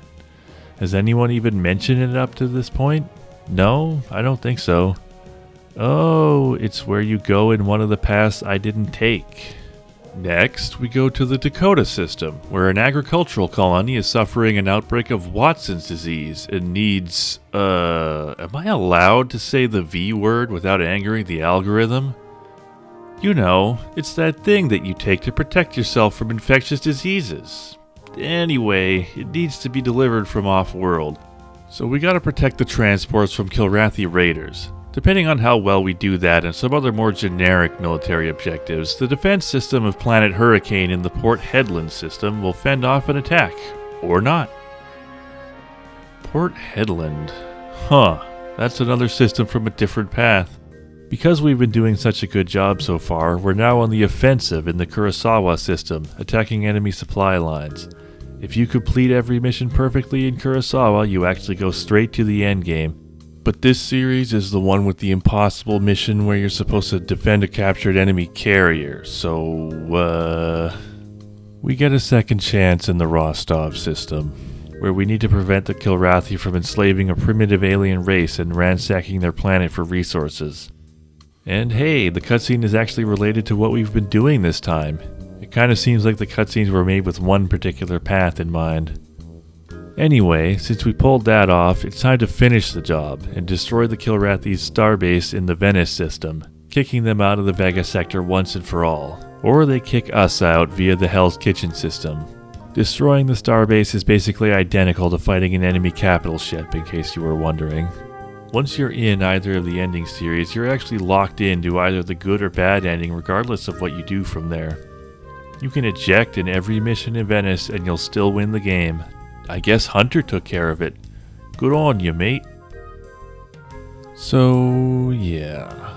There seems to be this idea going around that people didn't play Wing Commander for the gameplay. They were there for the story. To be honest though, if we were to only look at Wing Commander 1, it would be kind of hard to see why. Like, what story? There is a plot, which is to say there are events that happen. And there are characters, but never the twain shall meet. Neither the player character nor anyone he knows is in any of the story cutscenes where we see people actually doing things. Worse, none of it matters to us. Even if you happen to have been on the right path to be involved with the events depicted in any way whatsoever, this is still a bunch of people we don't know doing something that has no personal relevance to us, and none of it is ever referenced again after it happens. Come to think of it, I don't even have a good sense of where the Vega sector is in relation to Earth or Kilrathi, or how big of a deal it is for the Confederation or Empire to have claimed it. I get the idea that this was intentionally left vague so we could focus on the action, but then why should I care what happens to it? In the end, it's all a bunch of dry military objectives to be failed or completed. It provides a believable context for why you're getting into dogfights in space, but barely anything beyond that. They're lucky the action genuinely is good, or I wouldn't have bothered. And then there are the characters. It's obvious that Origin consider them an important part of the game from all the effort they put into them. Coming up with a diverse array of backgrounds and personalities, drawing those detailed animated portraits, custom tuning their AI, implementing permadeath for them. And you know what? It did pay off to an extent. They're a generally likable bunch, and they do stand out, both from each other for the most part, and from what most other games had to offer in 1990. They're nothing special for 2023 though. Having a distinct character outline is nice and all, but that's supposed to be the beginning. Characters are meant to evolve and reveal themselves over time. And that can't happen if you never see them do anything. Occasionally one of your wingmen will tell you about something they did, but hopefully I don't need to remind you of the golden rule of showbiz here. Still, we are talking about a long-running series here, so in a way, this whole game is just a beginning. There's something compelling about following a group of characters over a long series, developing a history with them and watching them change and grow, even if they do occasionally seem to just morph into an entirely different person between games. Watch this space, is what I'm saying.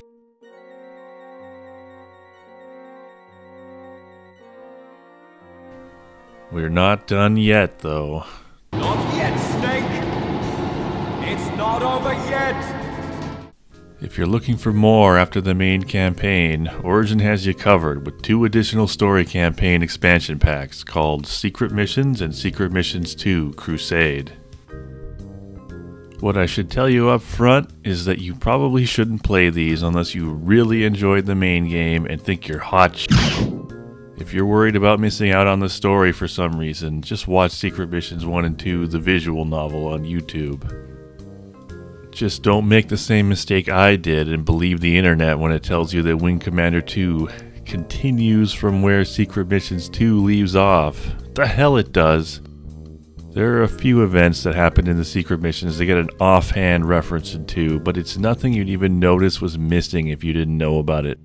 You might think they would have taken this opportunity to expand on how the hell we got from here to here.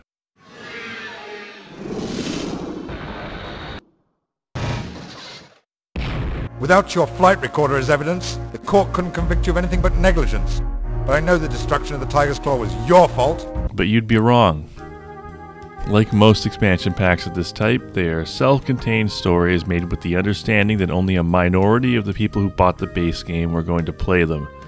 I would say that the quality and ambition of those stories is a genuine improvement over the base game, but we're talking baby steps here. There's a tool for transferring your saves between the base game and secret missions, but the only things that carry forward are your medals and leaderboard stats, so it's nothing essential. You can carry a save all the way from base Wing Commander 1 to the second game and its expansion content though, which is kind of fun to think about. I bet you could rack up an absolutely ridiculous kill count by the end of all that. Secret Missions 1 starts with the Kilrathi using a mysterious superweapon to totally wipe out a human colony out of nowhere. So it's your job to identify and chase it behind enemy lines to destroy it before it can be used again. This is a good start. Rather than the generic objective of taking control of the Vega sector, we've got a specific inciting incident that gives the characters a solid motivation for going after the objective, and a specific circumstance to complicate things and add drama. Ooh, we're behind enemy lines. Can we survive on our own? Will we ever make it back to safety? as well as a specific overall objective for the campaign to build towards. Figure out what attacked the colony, chase it down, and take it out. Specificity is key. And what's this? Is something actually happening to one of the characters? Your fellow pilots have been talking, and they've decided that Maniac is dangerously insane and should be grounded. Which, I mean, yeah, just look at him. Wait, so are we supposed to take his lack of acknowledgement to mean he's not going to ground Maniac? Oh, sorry. False alarm, everybody. It is an improvement, but the story still lacks any twists or turns to hold your interest. It ultimately boils down to, you find out the weapon is on a new kind of capital ship, you chase it down, blow it up, and escape. Just another series of military objectives to accomplish or not. Gameplay-wise, Secret Missions makes zero mechanical changes. You're flying all the same ships with the same weapons against the same enemies, but harder. So how do you make Wing Commander harder without changing the mechanics at all? You cram multiple waves of 4 or more fighters into every single nav point. Oh, and you give the player a crappy ship. When I was playing these games for the first time earlier this year, Secret Missions defeated me. Every mission was an exhausting meat grinder, and after failing for the 15th time in a row in one of them, I just got fed up and watched the rest of the dialogue scenes on YouTube. Now that I've returned, older, wiser, and with a lot more Wing Commander experience under my belt, I figured I'd be able to take them on this time. And you know what? As long as you're at least as good at Wing Commander as I am now, it's not that bad. The majority of the missions, which have you flying in either the Raptor or the Rapier, put a smile on my face. Sure, the odds are overwhelming, but that just makes it all the more satisfying when you pull it off, right? What wasn't fun at all was the series around the middle that expects you to beat those same odds in a Scimitar, the little ship that couldn't. Getting past those missions took a lot of patience, but once I did, it was back to smooth sailing in a Rapier all the way to the end. And don't go thinking you can skip some of those bad missions like you could in the main game. They pared down the branching paths to a linear sequence for the expansion packs. If you don't complete enough objectives, you go straight to the bad ending series. Uh-oh, they just blew up the Tiger's Claw. Wonder what happens if I eject now. Wait, what? But we're on the... You know what? Let's just not question it and move on. Maybe you can skip a mission or two after all. Hey, wanna know one weird trick? Kilrathi hate it. In situations where there are multiple waves of enemy fighters, the next wave won't arrive until the last enemy in the current one is destroyed. So what happens if the last enemy were to instead run away? The next wave doesn't spawn. And if you can't convince the last guy to run, you could just do your business with only one ship on your tail instead of the 6 that would show up if you destroyed it. You might call this an exploit, and you'd be right. But if you were to make use of it in the secret missions, well, I wouldn't blame you.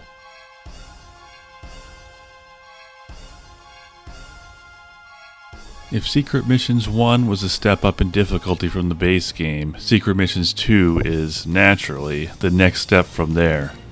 They actually did add some new stuff this time, though. Kilrathi have been given better shields and had their laser cannons replaced with mass drivers to make them less of a joke. The enemies have an even bigger capital ship now, called the Snakier Carrier. It's still the same fight as every other capital ship, but it looks snazzier and takes a bit longer to kill. And most importantly, there's a new enemy superfighter called the Hriss. It's like a Grotha on steroids, with great maneuverability, powerful guns, and shields and armor for days. And finally, many of the fighters of all types that you'll come across get an AI upgrade in the form of elite Drakai pilots. It basically makes aces into a semi-common enemy type. Then combine all that with the usual wave after wave of overwhelming numbers of fighters you've come to expect from the Secret Mission series. I'm not gonna lie, it's pretty rough. On the Confederation end of things, the Scimitar is finally gone. But don't celebrate just yet. In its place, we got a captured Kilrathi that you use for stealth missions. If you're wondering how stealth works in the Wing Commander 1 engine, it doesn't. Enemies will just attack you like normal. At first I thought my version of the game was bugged, but I was told that no, apparently that's just how it is. The disguise doesn't work, but for some reason you keep trying to use it. The first couple of times they at least give you recon objectives. You wouldn't want to do any actual fighting in this thing, because it turns out a Kilrathi is basically identical to a scimitar in all the ways that matter. There's just no escape, is there?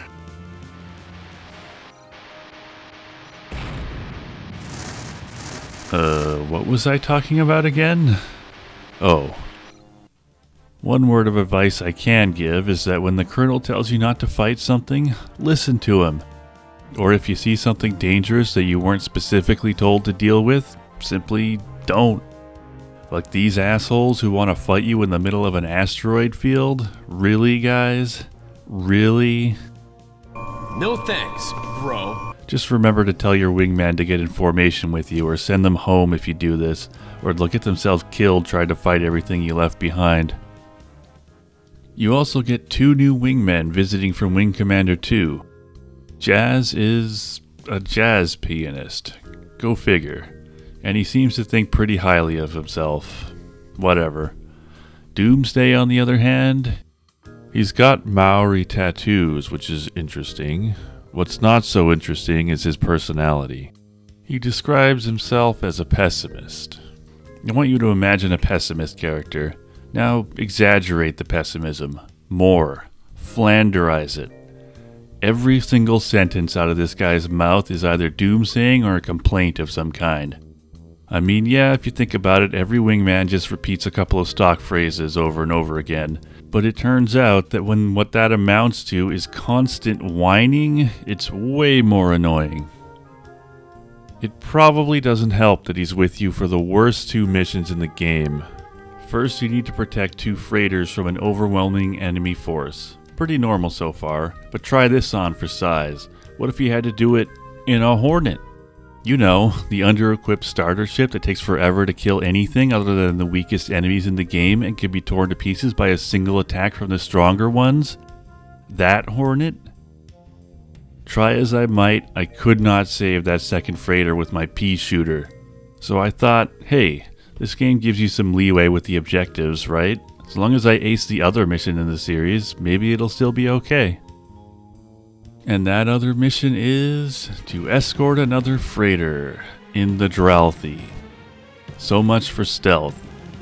As bad as the Kilrathi is, it's still technically more capable than the Hornet. So after many tries, I did manage to bring the freighter home safe and sound. And I'm on the losing path anyway. No leeway after all.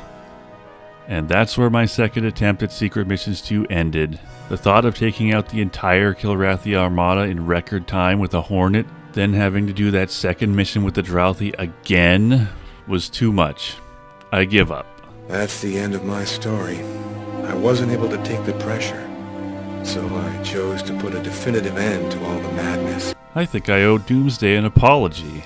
Turns out he was right all along.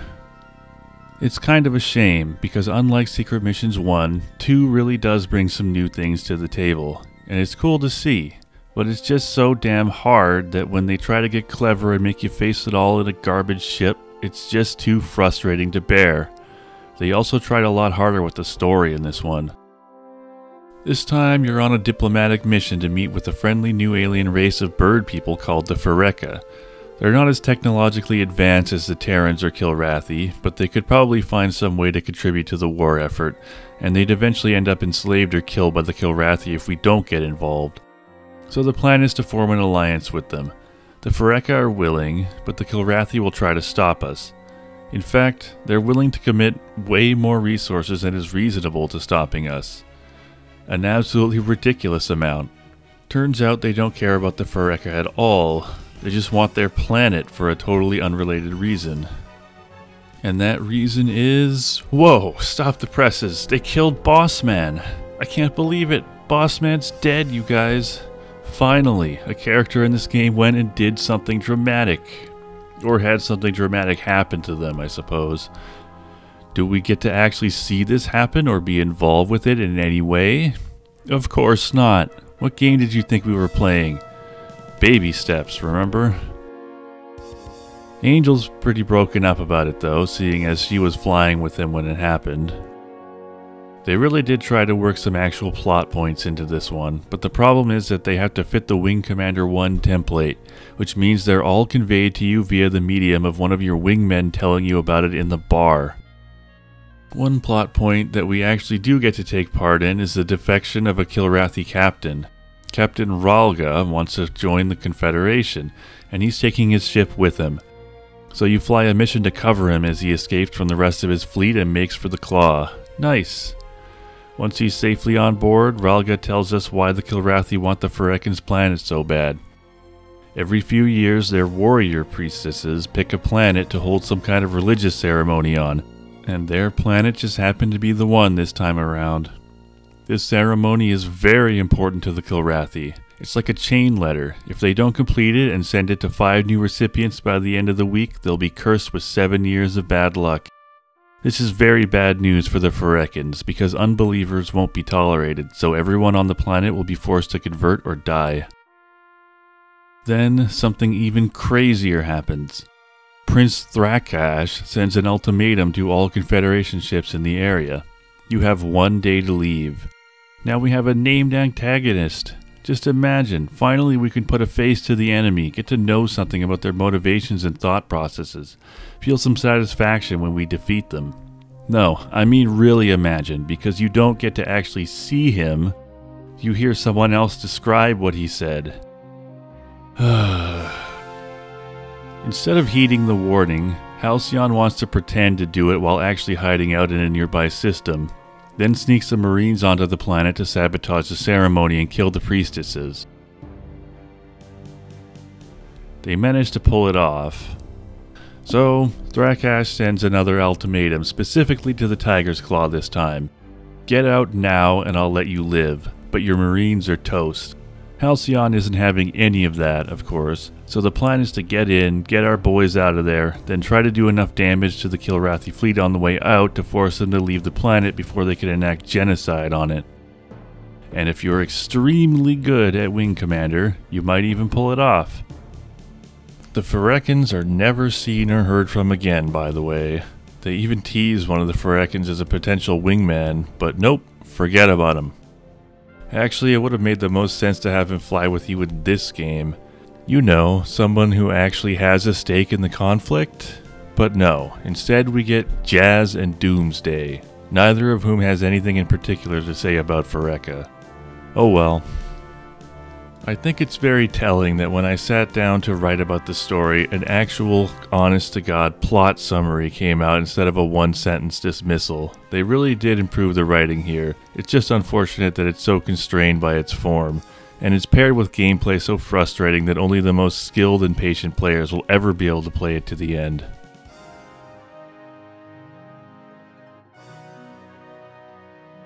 Okay, so let's say you want to play Wing Commander. Which version should you play? The game was very successful for its time, so it was ported to several very different platforms in order to capitalize on that success, resulting in some interesting differences between the various versions. Let's take a look. Starting with Wing Commander for DOS. This was the original 1990 version of the game, making it the standard to compare all other versions to.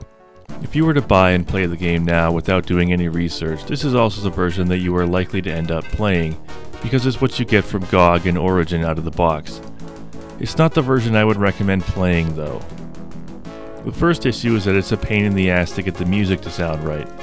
You need to set up a Roland MT32 emulator with the correct ROM files and then convince DOSBox to actually use it.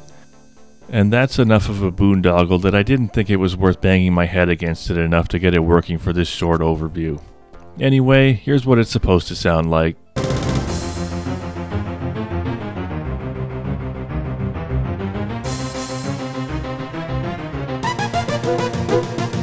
And the rest of this section is what it'll actually sound like if you don't spend an inordinate amount of time getting it working. It's not that bad, but I like to play games at their best if I can help it, you know? The real problems start when you climb into the cockpit. Remember back when I said the flight controls felt surprisingly good? Well, not in this version. The input resolution is extremely low, so when you start tilting the stick, there's this huge dead zone before the game will register any movement at all. And when it finally does, the starting speed is already pretty high. Then you need to move it significantly further out before it'll go to the next step up in speed, and so on. It ends up feeling really choppy and imprecise, like you're moving in steps. Ka-chunk, ka-chunk, ka-chunk. At least you'll probably have plenty of time to dial in your aim, because like many DOS games from the early 90s, Wing Commander ties its simulation speed to its frame rate, and doesn't have a frame limiter. This means the game runs faster as the frame rate goes higher, and there's no canonical game speed. The out-of-the-box experience from GOG will have you constantly raising and lowering the CPU cycles to try and find a speed that feels right, but the problem is that the frame rate is heavily affected by the number of chips on screen, so the setting that works well for a packed dogfight will run unplayably fast when there's only one enemy.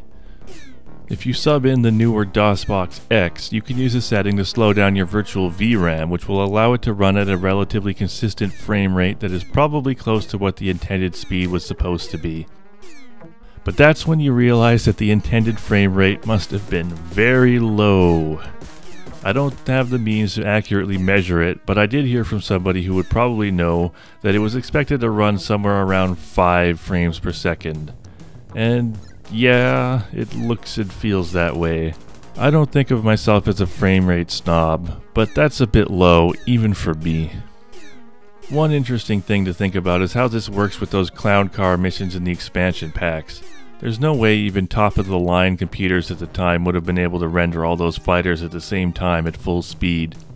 It must have been a slideshow for most people, so maybe it wasn't so hard to deal with all that crap when you had the benefit of extreme slow-mo.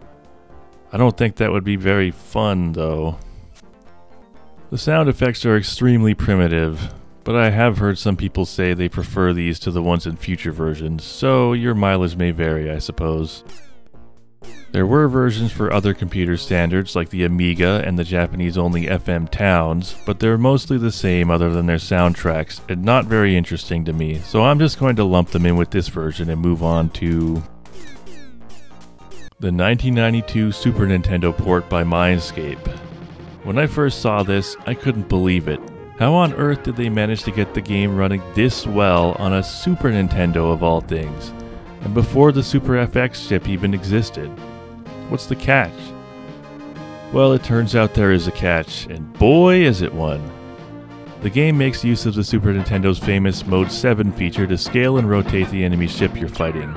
Very clever, but here comes the catch. I said enemy ship, not enemy ships. Mode 7 only works on one object at a time. The rest of the processing power is tied up rendering your wingman using an extremely cut down version of the original method. This means that whenever you encounter a group of enemy fighters, they come at you one at a time, and you can't interact with the inactive ones in any way. If that's somehow not enough to stop you, there's also the flight controls. If you thought the controls in the DOS version were choppy, try doing it with a D-pad. Now, they did adjust the turning speed in hurt boxes to make this possible. You can play the game like this, but the better question is whether you would ever want to. And for me, the answer is definitely not. It just does not feel good to fly this way, and that's kind of the primary motivation to play this game in the first place. There's also the small matter of trying to cram all the controls into a SNES controller. A modern gamepad may be able to handle it, but 8 buttons and no analog sticks just isn't enough. They do make an honest effort. Select uses a modifier button, and they try to group like functions together. So for example, B fires your guns, so selected B cycles between the different guns on your ship. But then you have things like having to press select and R to cycle through multiple screens to get to the communications menu, then select plus X to cycle through the options, then let go of select and press X to pick the option. It technically works, but it ain't pretty. There's no way you're figuring any of this out without reading the manual, and I doubt it'll ever feel natural. Because the SNES is fixed hardware, you don't have to manage the frame rate at least. It's not a particularly good one, and it does fluctuate, but at least you know it's what you're supposed to be getting. Other than all that, it actually does seem to be the entire game, or at least nothing I've read indicates otherwise, and I'm not itching to volunteer to be the one to check. There's the usual classic Nintendo censorship, but it's nothing major. They removed all references to alcohol, confiscated Hunter's cigar, and the Blue Devils Squadron is now the Blue Angels. Oh well. This must have been pretty impressive to SNES owners at the time, if nothing else, because it did well enough that they even ported the secret missions over as a separate game. But nowadays, there's no reason why anyone would ever play this for more than 5 minutes as a novelty unless they had played it as a kid and were nostalgic for it.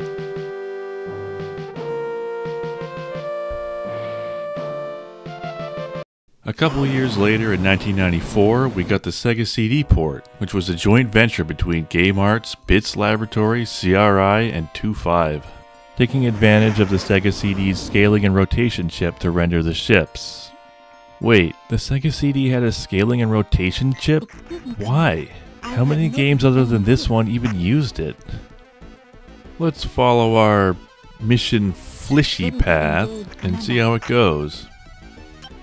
At first glance, it appears to run worse than the SNES version, but there's a reason for that. That's right, none of that one at a time crap in this version, it's the full experience. In terms of content and mechanics, this is the actual game, and it even includes both secret missions campaigns. Or, well, Jazz and Doomsday are in the manual anyway. What, are you gonna try to prove me wrong? Yeah, that's what I thought. Unfortunately, you're still flying with a D-pad, which is an automatic disqualification for me. Also, while there thankfully is support for the 6-button controller, let's pour one out for anybody who tried to play this game with the standard Genesis controller, which features a grand total of 4 usable buttons. This version does have one unique feature to set it apart though: full voice acting. And you know what? It's not half bad. Belly on up, friend, and take a load off. These 4 Kilrathi Saga came zooming in with the sun at their backs. What's the point, monsieur? There is one, oui? I was leading up to it, lass. The biggest problem I have with it is that there are these occasionally awkward pauses between sentences as the game queues up the next line from the CD. But the actual performances from the actors are good. So when you tail us salty, We've got a lot of work to do, people, so let's get to it. The Tiger's Claw dropped from Jump Space... Wait a second. Is that... Wow, this is definitely the earliest Cam Clark sighting I've ever had. I wonder if he remembers doing this. The characters are the one feature of the story that still stands up somewhat, so giving them voices actually does add significantly to the experience. So much so that if you do play the game, though I wouldn't recommend actually playing this version, I do think it's worth popping over to a YouTube video of the bar conversations and mission briefings for whatever part you're on instead of watching them in-game. Unfortunately, these videos don't currently include any path other than the winning one, or the secret missions, so you'll have to go without those for now. For the future, it's worth noting that someone is working on a way to get the voice acting from this version running in the PC version, but as of this video, it's not ready yet. It's kind of interesting that they included the intro with the simulator in this version, since you can't choose your name on account of the voice acting. This sequence must have been baffling for anybody who played this without having seen any of the other versions. Origin hadn't decided on a canon name for the main character yet, so your call sign is Hotshot in this one. Probably a better choice than Maverick for a game that also has an Iceman, if you ask me.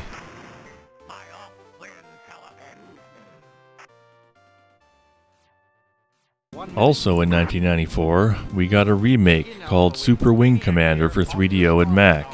I'm not really sure why they never bothered to make a PC version of this, but okay. Now, despite being more technologically advanced than the original game, I actually think this remake holds up worse in several ways. The new graphics for enemy ships make them look really indistinct and hard to tell apart, and the CG backgrounds for interior scenes just look bad. The overall aesthetic just looks less colorful and charming than the cartoony art style of the original, like they were chasing photorealism at a time when they really had no hope of gracefully achieving it. The interstitial animation scenes in particular could sometimes just be really weird. Like, what the hell is this thing? Who would do this? Just put it on yourself. One aspect of the new graphics that I think does work well is the characters, although they could deviate quite a bit from the original designs in favor of looking like whichever Hollywood actor they were trying to rip off.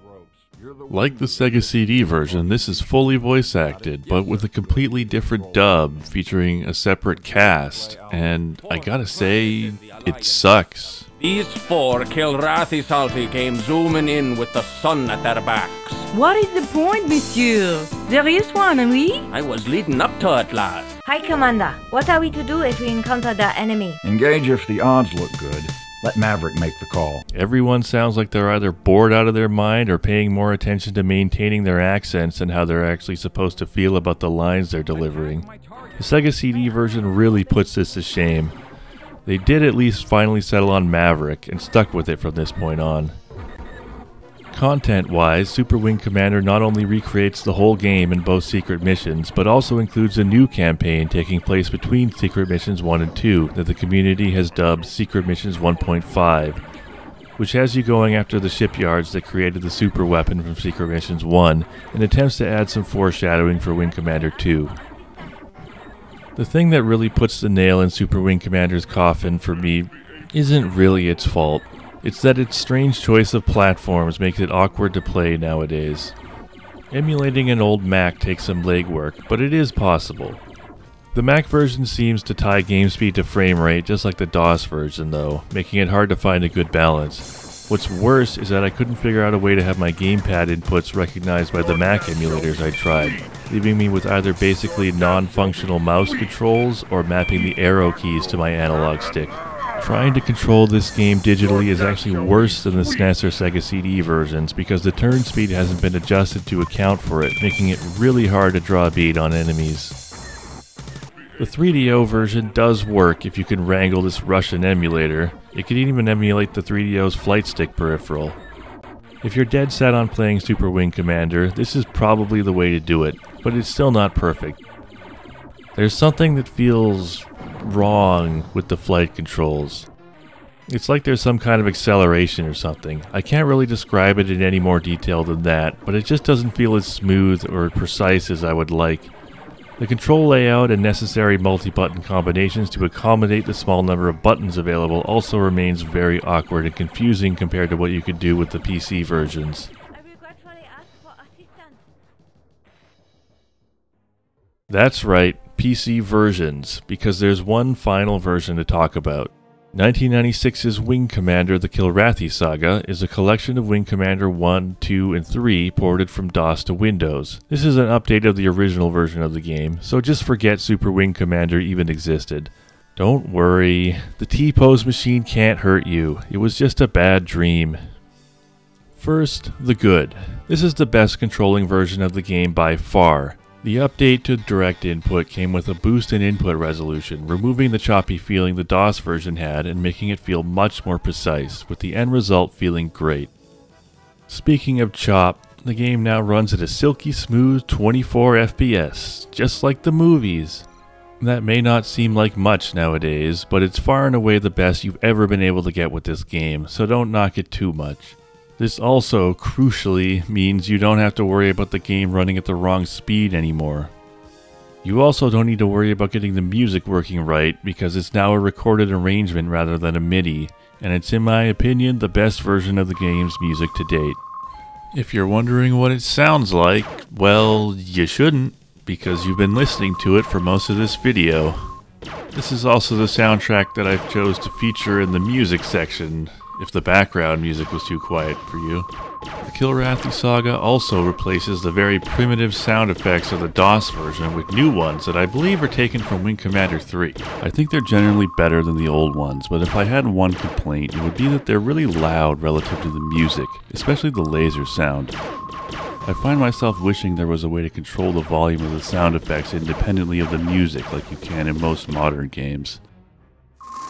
In addition to all that, it adds an option to remove the cockpit while keeping the HUD, so you can finally play in full screen instead of having to view everything through a tiny little window.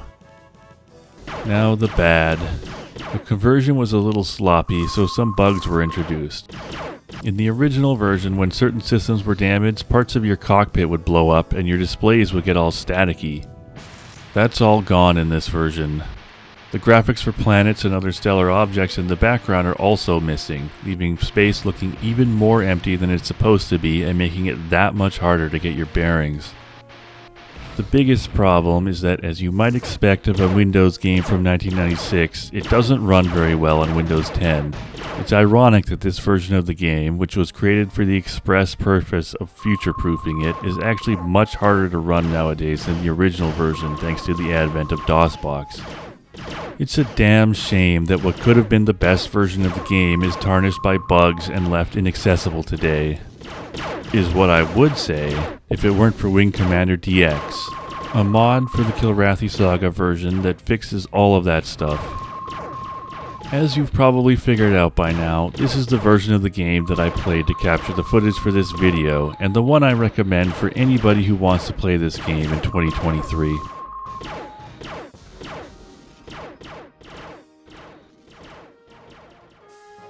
But you might find yourself asking, is Wing Commander worth playing in 2023? As is often the case, it depends on who you are. Did you somehow wander in here from those top 10 lists that seem to be the only other videos about old space sims on YouTube looking for the best one? Then the answer is probably not. As the first of its kind, it's very basic, lacking much of the scale, bombast, and variety of later games in the genre. There are severe limitations to the technology it uses that can compromise the experience, and the game has the occasional frustrating difficulty spike, although the fact that you don't have to complete every objective and mission to win helps.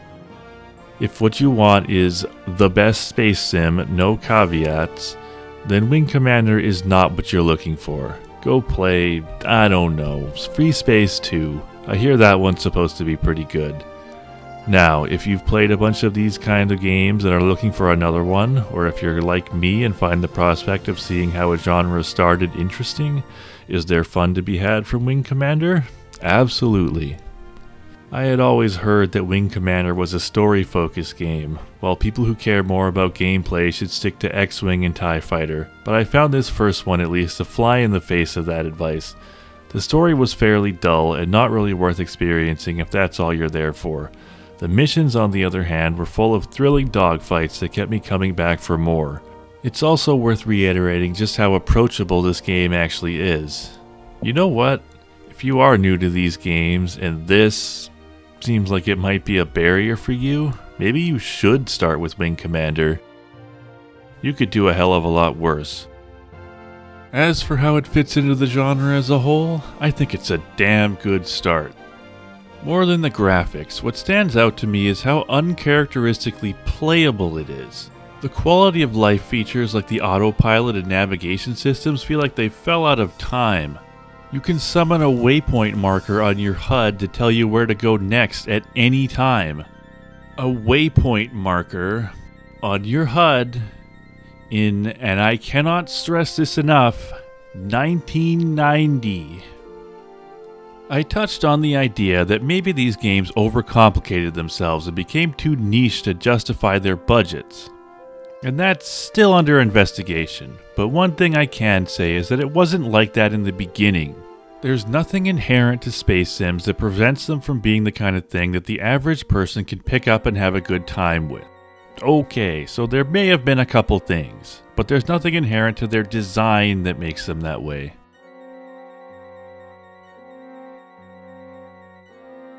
If I can accomplish one thing with this video, I hope it's to get more people to check this game out. It's actually very important historically, not just for space sims, but for PC gaming and just gaming as a whole.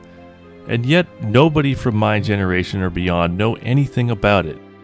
Ask people my age and you might get a, those are the games with Mark Hamill, right? If you're lucky. Anybody younger though? They know what Doom is, they've played a Mario, but Wing Commander? Nope, nada, nothing. And I think that's a shame. Obviously, it's not going to be for everyone, but if you're interested, and if you've watched this far, you probably have a pretty good idea of whether you are or not. If you like these kind of games, and even if, like me a few months ago, you just think you might like these kind of games, then please give it a try.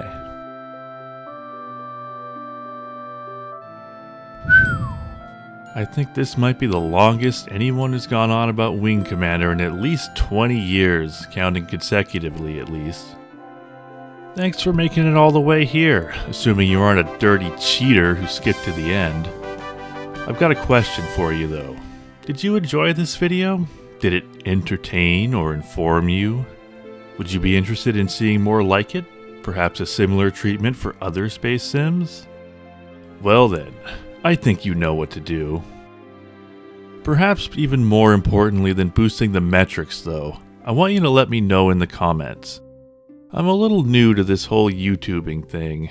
I think it's customary to start by getting in a little over your head, but oh man, is that an understatement for the amount of time and effort it takes to make a video like this. Not that I'm complaining, but let's just say the response to this video is going to be instrumental in determining whether or not I try doing something like this ever again. So, if you would like to see more, do yourself a favor and tell me all about it. Thanks for watching.